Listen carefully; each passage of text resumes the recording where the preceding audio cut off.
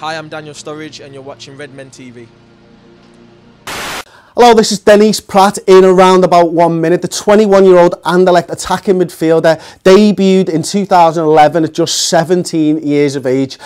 He's played 24 games this season, scoring 4 goals and making 5 assists. In total, it's 132 games and 24 goals with 30 assists. We're interested apparently in him in a £22.3 million bid. That's what Anderlecht have said. It's put off other suitors such as Fiorentina. He won the Golden Shoe in Belgian football in 2014. That's the best player in the Belgian league. And randomly enough, he's got his own fashion label, DYJ Code. You can go and check that out. His website's actually hilarious if you go and have a look at it.